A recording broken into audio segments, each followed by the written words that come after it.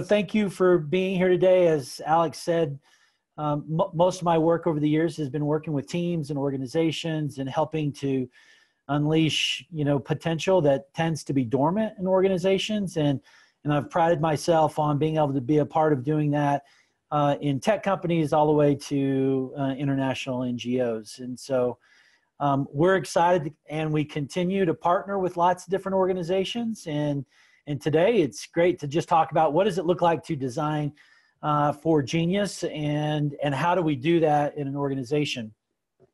One of the things I'm going to touch on as a part of this process is just recognizing that it's not in a vacuum. So there is no prescription to what we're about to talk about. So I'm not going to give you a list of 5 things to do on how you design for genius. What we're going to do is talk about the framework that we've designed as a means to help you design what makes what's culturally relevant to your organization and to the context of the kind of business that you're in. And that's really core to the work that In Rhythm does. So we see this as a journey. So I throw this slide on there as a means to just remind us that, we're on a path, and it is all about what we consider living systems. And living systems are at the heart of, life. And what we talk about is, what does it look like for us to design with life in mind? And that's really the heart of how we get to understanding genius and what it looks like in organizations. And that is, we believe every individual brings something unique from their passions, their purpose, their experiences, and we want to find ways to unleash that in organizations. And we believe when we don't do that, we get disengagement, and most people are not being able to bring their full person to the work that they're doing as they're looking to do that in the context of their roles. So we're going to dive into that, and we'll open it up for questions later down in the process, but we'll dive into the work. So in terms of expectations, we're going to cover a little bit of the framework that I just talked about and use that as a means to help us understand and help you understand our approach to design and development. But then we're also going to dive deeply into what does it look like when we're considering genius as a means to design within organizations. I wanted to begin with this quote because I think it's a powerful image. Einstein said, everybody is a genius, but if you judge a fish by its ability to climb a tree, it will live its whole life believing that it is stupid. And I don't know how that lands with you, but it is incredibly powerful for me, because I feel like there are a lot of people who have so much to offer in organizations or in teams or in the context of partnerships or collaborations, and they're a fish out of water because it's not designed to be able to bring out that genius. It's designed to be able to treat them as something that they're not. And I want us to just rethink, not for the purposes of changing the purpose of an organization, but to enable the purpose of the organization through being able to unleash that genius. And so I want people who are fish to be fish and to thrive as fish. Or if you are all about, working in a way that utilizes your giftedness, your genius that's different than the organization you're in, then I encourage you to find the organization that fits you. So our process here is just really to encourage this idea of understanding what it is and who people are so that we can design with that in mind. So to give you a sense of what that means for us in terms of how we see that within organizations, I just wanted to make sure that it was clear that we see organizations as a living, evolving, and naturally functioning environment. So we see it as living. We don't see it as static. We see it as something that we have the opportunity to evolve, and we can design in a way that is a natural outflow of who we all are versus in conflict with who we are. And that abundance and resilience are just recurring outcomes of that health that we're creating in this natural environment, this natural functioning environment. So with living systems being an underlying methodology on how we approach things, we see the environment that we're operating in as something that we can design to create those outcomes. And we really want to make sure that everybody that's engaging in this kind of work recognizes that the work that we're doing is all about enhancing that living environment so that we create the outcomes that we want, which means we've got to approach that differently. And what I mean differently is we have flexible frameworks around how we design with that in mind. So when we talk about genius today, it actually sits in what we call column 2 here, organizational health, and under the category of energy flow. For us to be able to create more energy flow in an organization or in a network or a partnership, we need people to thrive. And if people aren't thriving, we cannot achieve the outcomes that we're wanting to achieve. And if we do achieve outcomes, they may be short-term at best and at the expense of the health of the underlying system.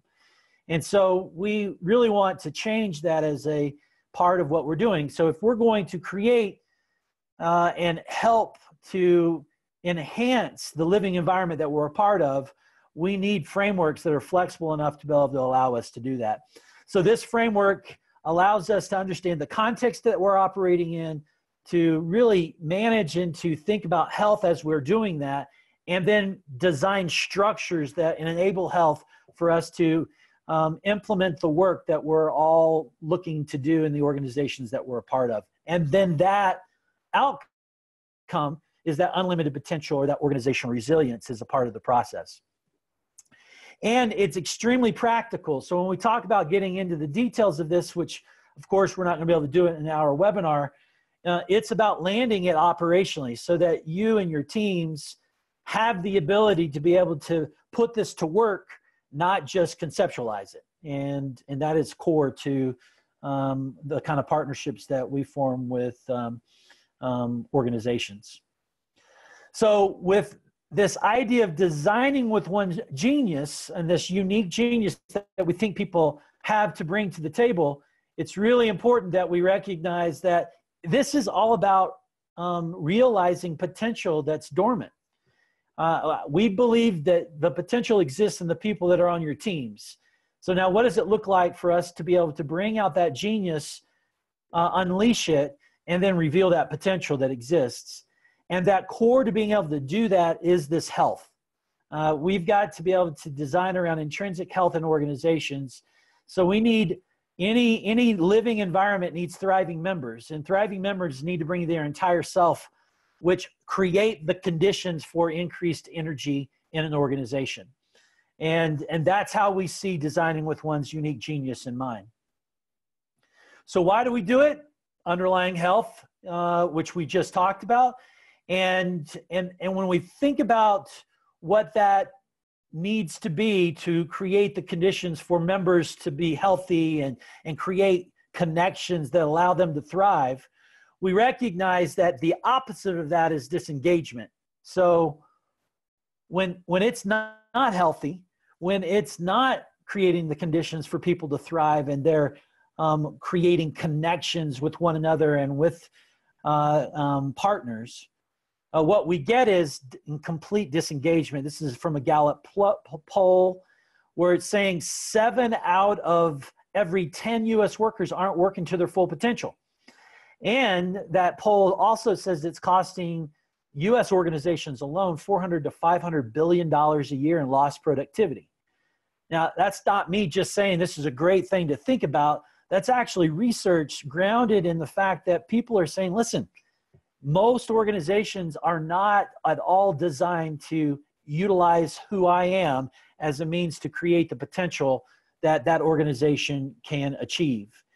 And the expense of all this, from turnover that comes from it, to the incredible dissatisfaction that happens when you're disengaged and how you talk about your organization or the partners that you have, all creates a negative or a decreasing energy in an organization. And we're looking to and desire to change that. Now that we think comes from us seeing people as machines, right? So this is a great little image of the human body seen as in essence gears and pulleys. And so what happens when we see people as machines? I think you get that disengagement. And so what we want to do is talk about these 4 aspects of underlying health, which is this energy flow as foundational to unleashing this potential in teams, and what that can do to support engagement, which we think can release both financial outcomes as well as just the ingenuity and creativity that happens in and can happen in organizations. So when I show you this picture, to me, it creates a very different image in my mind of energy flow, right? So when we talk about energy flow, it's really coming from understanding the natural environment and recognizing that when we get energy from the sun, it infiltrates and it's connected and is interdependent on all these different aspects to create a thriving environment. So from insects to fungi to trees to birds to the soil life that exists both in and around those environments, all create and are all tied to the energy that's flowing from the sun. So just think about what happens when the energy is flowing within an organization. How does energy flow in an organization? We've all experienced it. When people's energy is up, when people are utilizing what they believe is their gifts and purpose, the amount of engagement is substantially higher than when we see ourselves as just doing this task or doing the work that we've been hired to do. To me, that's the difference between this and this. I mean, how do you feel, guys? I mean, I don't know about you, but how many want to be a part of an environment like this versus an environment like this? And that is the kind of situation that we've created unintentionally. I don't think anybody's done this on purpose, but when we see ourselves as machines or it's mechanistic, and we recognize that we're in roles that we want to automate and we want to standardize, we then begin seeing people not as living, we see people as just parts of a machine, cogs in a wheel. And unfortunately, when we see people as parts of the machine and cogs in a wheel, the unintended consequence of that is all this disengagement that we just talked about. That actually costs organizations a tremendous amount of money. And what it does to the health of those individuals is even worse. And we see that through society. So what we want to do is figure out how we can support and help people make decisions about creating this kind of environment in the organization where energy is flowing through all aspects of it versus one where we're siloing things and we're just creating and showing or seeing people as just cogs in a wheel. So with that in mind, what we've designed as a part of this process is what we call this framework around thriving people or increased energy flow that's tied to 3 key things: genius, well-being, and role. And we're not going to be able to get into all this because of time, but what we're going to talk about is genius. And when we talk about genius, we want to talk about genius in three areas: purpose. So why does that person, who that person is, and how do we engage it and reveal it in the context of them living their life? 2, their passion, which is this idea of unlimited energy. And 3, what is called place, or how we take purpose and passion and put it to work. Because we're not doing it in a vacuum. It's not conceptual.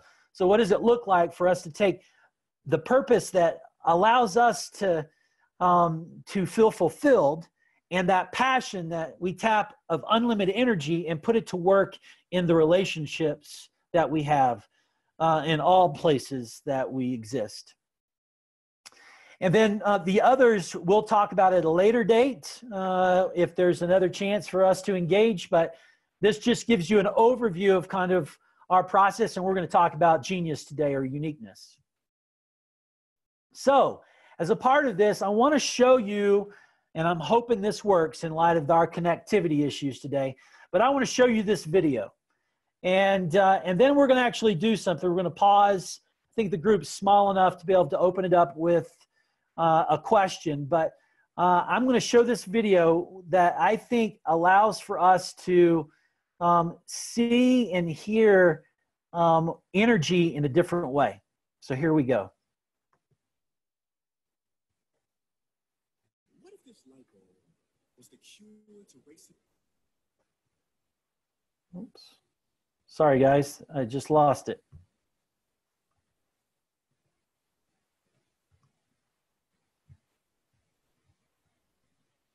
Did the video get deleted? I could pull it up on YouTube if you want. Was it, what did it play, Alex, when it was just, yes. Okay. It had started. And did you hear the? I don't know if I heard. Did you hear the volume? I'm not sure. I heard audio. You Okay, heard audio? great. Okay. Great. Great. Here we go again. Let's try this one more time. Sorry about that, guys.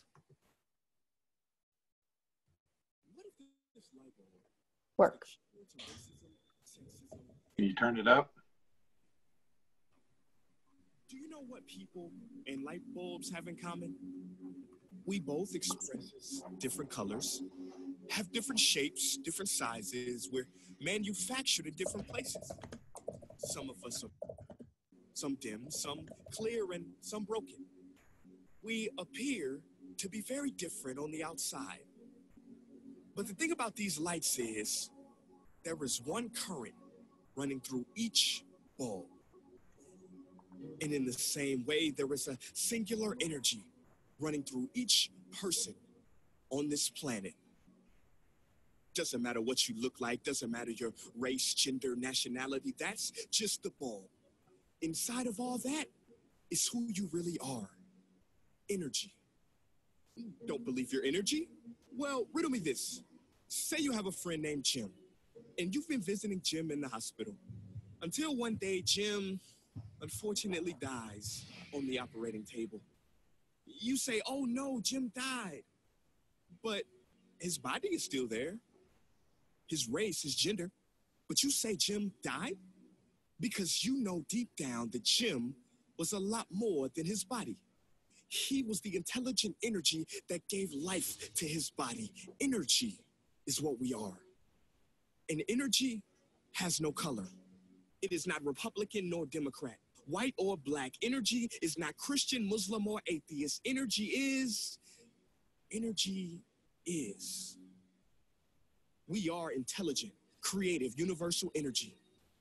And if we understood that, then we would finally know what wise men and women have been trying to tell us since the dawn of time, that we are one.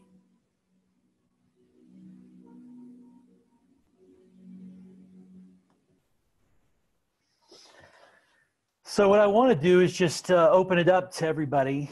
In light of what's been said through the presentation so far this morning, how does this change your perspective of an organization if we view it this way, through this idea of energy? And what are you inspired to do differently as a result of it? And then we'll get into some more specifics. But feel free to unmute yourself and share a couple of thoughts.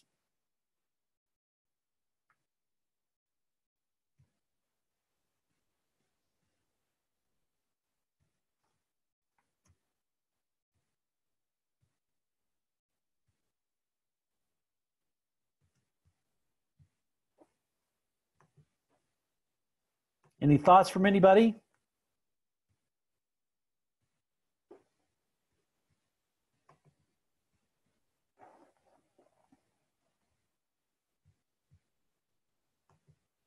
Hi, Trey. I can share a thought.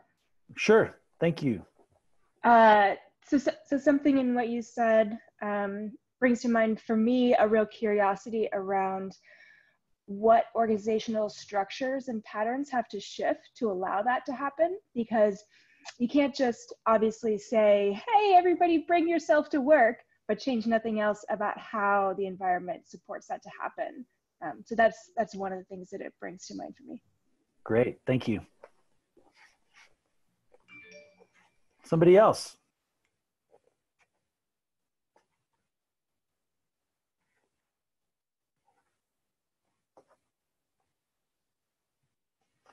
All right, well, let's just keep going into this conversation. And I'm going to share my screen again. And then we'll jump back into my presentation.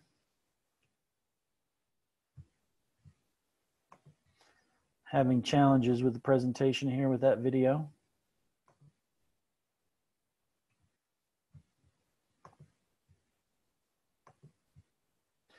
So exactly what was just mentioned when we think about energy flow and we think about seeing... Trey, we can't yes. see your slides yet. Can't see the slides.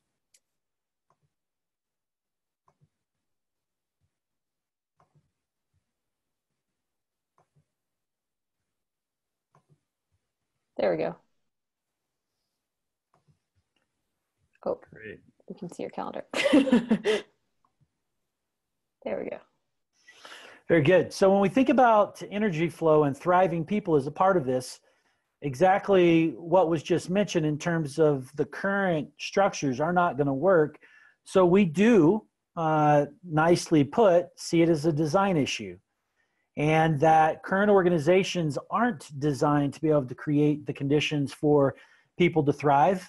And even though there may be good intentions, the reality is it's designed to be able to create productivity and efficiency, and at times at the expense of that genius, at the expense of the things that we think would be able to bring even more potential. But as we know it, and a lot of management would see it as an extremely risky proposition. So what we talk about is, so what can we do to design and to think about this differently? And so when we think about it, we also think about it in terms of it as a living system again. So we think about the conventional technical system design, which is really all about a functional way of getting things done, just like it is in an assembly line. And versus a living systems design where we see that as regenerative, and conventional one being substantially more energy required versus the regenerative one being less energy required. And the conventional one we also see as being degenerative as a part of the process, because in a living system or in a living environment, it doesn't just not work. And I just really think I want to stress this as a part of a process. When electricity's not there, or the machine's not working, or the part's not working right, it stops working, right? Or not working at the level we want. In a living system, if the conditions aren't there for there to be healthy, thriving members of that system, it degenerates. And it impacts all aspects of life, not just that role that someone may be in. So when we think about this, we're also thinking about this beyond just the role that someone's playing or the organization that you're a part of. We're also seeing it as a part of just our engagement in humanity. And that is, as living beings, we need to be a part of things that are not going to degenerate ourselves. And so how can we design with regeneration in mind? So part of the process of designing something different is to recognize the power of using principles as a means for that design. So these principles are coming straight out of living systems and living environments. And so when we think about holism, we think about things being interrelated and dependent. Just like I showed in the image of the energy flow in a natural environment, we know that not any of those things are separated from one another. They're actually completely dependent upon one another. As water flows through a system, it creates the conditions for plants to thrive. It also creates pathways for for seeds to move from one part of a organizational or a environment to another part of an environment. And so when we think of the opposite of holism, it's silos, right? So in organizations, we've prided ourselves at being an inch wide and a mile deep, right? Our ability to go deep in things, but then in essence create separation. So how do we design with holism in mind? Because that is how we are as a part of a living environment. We know that someone's health impacts their ability to occupy a meaningful aspect of their role. We know that, you know, when someone is super energized by the achievements they've made it at the workplace, they bring that energy back into their home. But we also recognize that if we're going to design things differently in organizations, we need to do it mutualistically. So we need to recognize the inherent value and dependence in the other and design with the other in mind versus the few that may be in mind. And I think this has definite relevance, not just for how we do internal, but how we even design for our offerings to our clients and the relationships that mean so much to us. What does it look like for us to truly embrace mutualism in our design process? We see that in living systems and living environments, and that there is a cycle that all environments are a part of, but it is to create the conditions for everyone to thrive as a part of that natural environment. And then we get into the uniqueness or this originality and the possibility of individual genius, which is what was brought up as we dive into this unique genius conversation. And to recognize that in any environment that we're going to design within that is a living environment, there is this evolutionary thing that happens, right? And we're trying to figure out, what does it look like to maintain this dynamic balance within an ever-changing environment? So when we're looking to design differently, what does it look like? But the markets that you guys serve in, the clients that you serve are constantly changing. The world is constantly changing.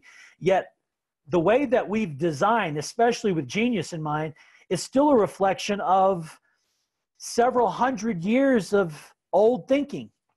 I even talk about now that some of the job descriptions that people are using in certain organizations were developed in the 50s. And when we think about the fact that people are occupying that kind of role that hasn't even been rethought through or seen differently, just tells you that the opportunities that we all have as a means to design differently as a part of our evolutionary process. Nodal can be somewhat confusing, but it's just this idea that we want to take this centralized power that usually exists in most organizations. And another way to look at it or think about it is what it looks like if who are the ultimate decision makers in an organization, where it's usually centralized in the hands of a few people. And what does it look like to decentralize and distribute that power throughout an organization, where there are multiple decision makers and not just single decision makers, where people's unique genius can be put to work in decisions with clients or with team members or how resources are used, versus in the hands of a few people who think they can make the decisions for everybody.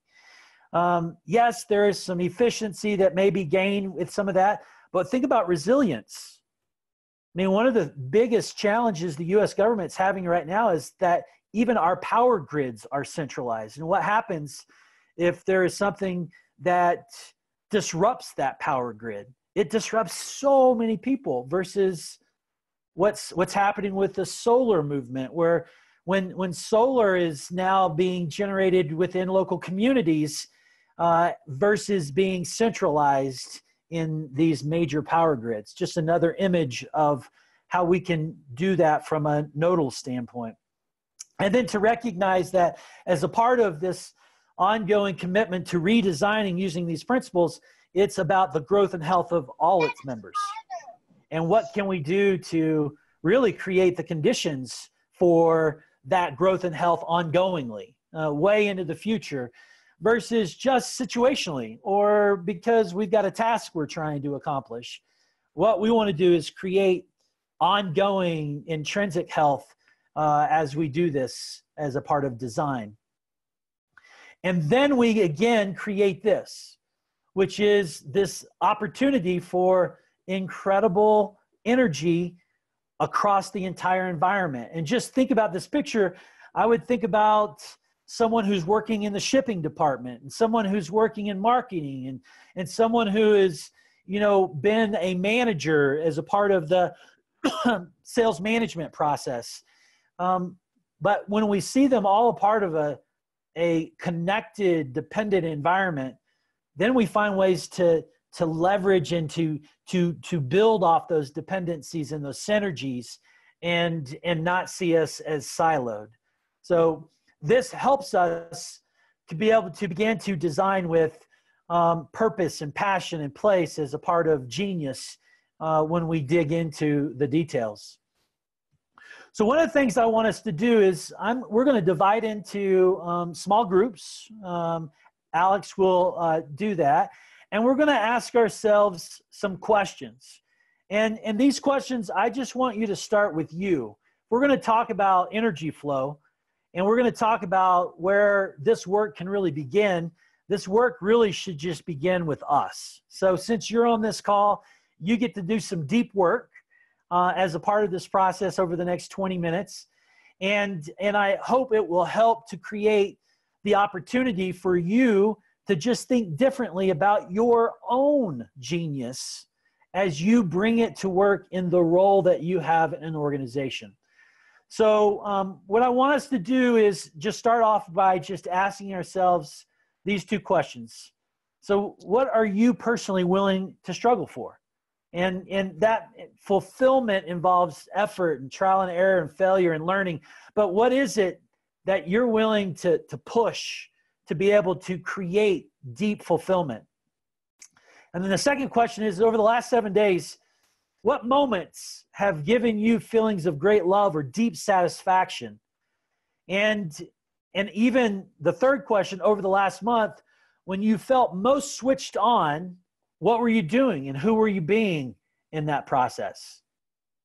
Or even if you expand the time frame and just look at the last 6 months and say, so where have you felt most alive and electrified? And what were you doing?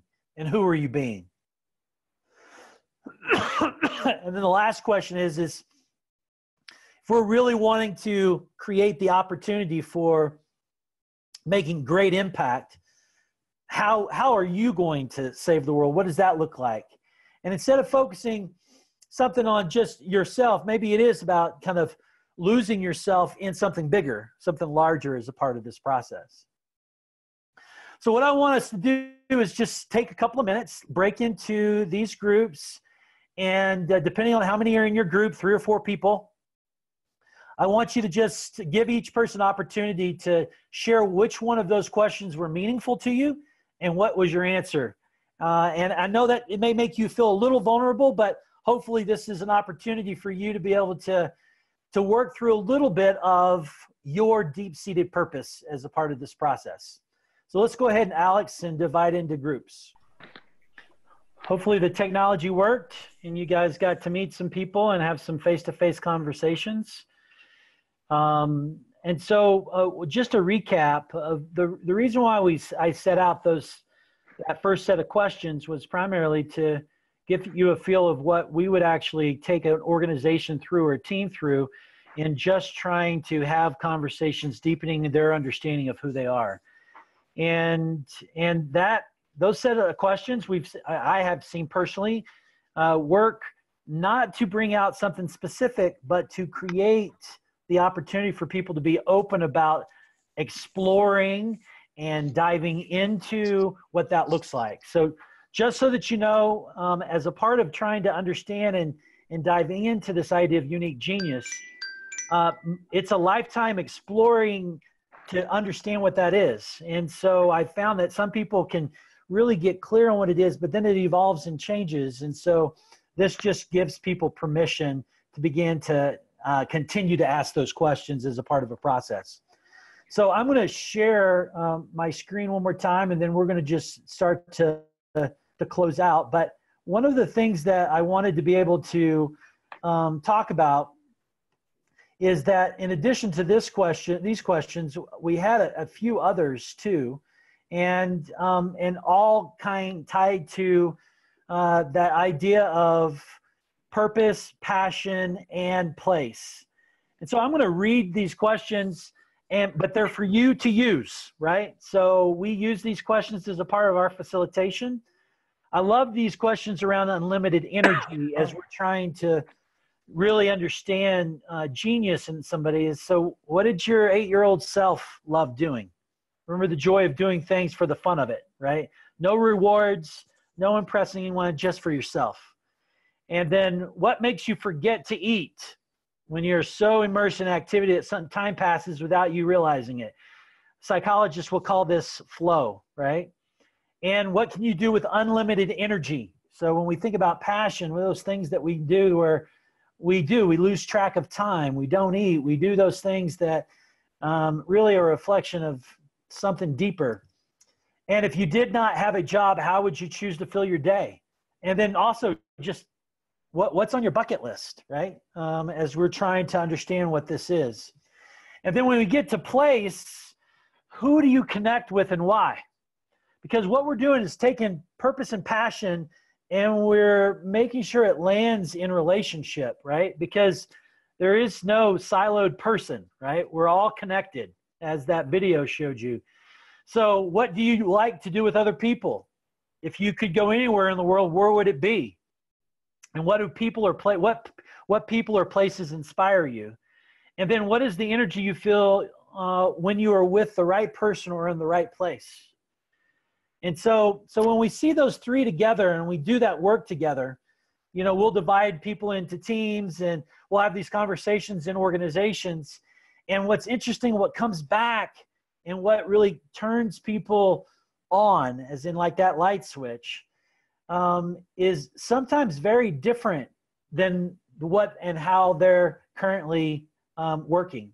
And so we take this unique genius and then it gets designed into a role. And so one of the things I think it's important is when we think about unique genius, don't just think about unique genius in the terms of skills or things that you're good at doing, but think about it in terms of this purpose, passion, and place, the people that you're going to do it with. And then when you get in a role, now you design your role with this genius in mind. And that's a very different approach than just designing it with the need of the organization in mind. And I think you got to do both, but that's really what this is about. So what does engaged employees look like, right? People where their energy is engaged.